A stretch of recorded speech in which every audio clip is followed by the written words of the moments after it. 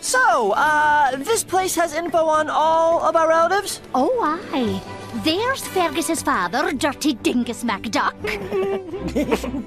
The ghosts of Clan McDuck loom large here. This belonged to Murdoch McDuck, first to patent the longbow. Murdoch made a fortune selling his bows to the English army. Of course, he charged extra for the arrows.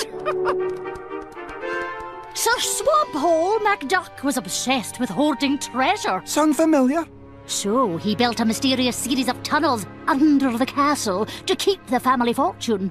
Some say he summoned a demon dog to stalk the catacombs. Oh, they're just stories. Maybe. Probably.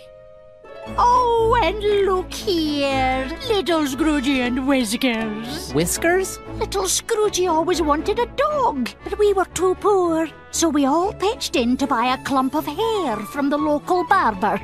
Oh, how Scroogey loved his Whiskers. Aye, and who ended up having to walk him and feed him? It was a ball of hair. How dare you talk about Whiskers like that? He was family. Curse me, kilts! Don't you curse in front of your mother. I'm not a child anymore. Then stop acting like one. Arm wrestling match, you and me, right now.